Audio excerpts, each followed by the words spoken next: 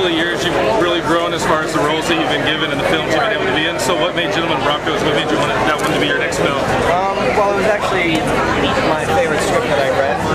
Just, I don't know, Jared kind of creates a really insane, wacky world, and really lovable, unique characters at the same time, so it was like a great opportunity to work with Jared and Sam Rock, and just have fun. Awesome. I hear that you learned the violin for one of your roles early in your career, then you learned some martial arts for, so what did you learn in this film? What are you going to take away from this film? I learned that trying to be funny in front of Jermaine and Jennifer Coolidge is... I gotta grab it from her. Okay, all right. I'll finish this later. All right, appreciate it.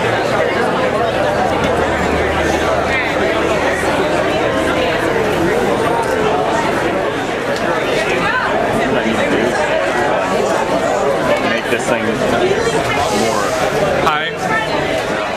It's cool. Alright, hey, let's go. Alright, one last question. Yeah. If you could act with anybody or be in anybody's film, have anybody serve as a director, who would that be? Let's see, who do I really like? Really? That'd be really cool. I think he makes my favorite movies. Awesome. You know what I mean? Badlands, Days of Heaven. Those are my favorite movies. do what? No, he's doing them. No, that's it. That's it. You're good. Thanks, man. All right, hey, good luck with the movie. Thanks. All right. How's it going, Steven? Nice to meet you. So tell me, you're a well-established producer, and you do a lot of behind-the-camera work, and then this year you're coming out with two really big films. Are you trying to get going more in your acting career? Not really. This movie, Jared, I was producing, and Jared asked me to be in it. And then Zombieland, my first assistant in Hollywood, has now directed that movie. So he wanted to put me in the movie as some sort of payback for all of the crap I made him do. Nice. Nice. Oh wait, we were having a conversation earlier. You were on The Amazing Race, correct?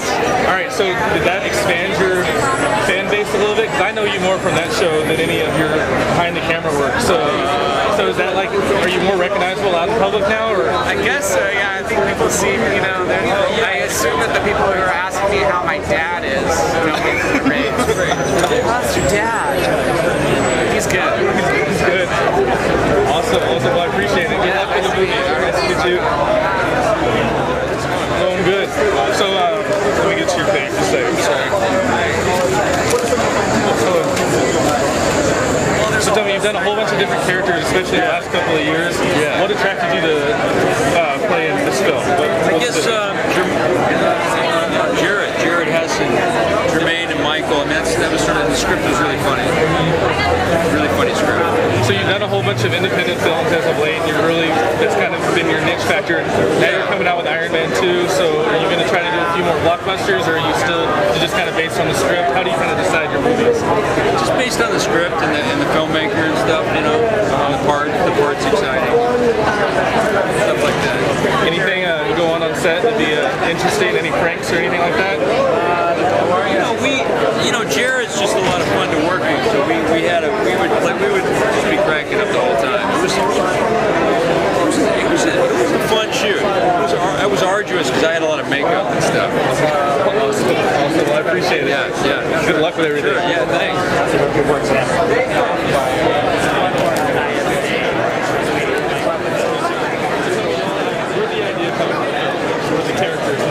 I have this sweet cousin who was writing science fiction stories, and his mom was getting offended left and right by him.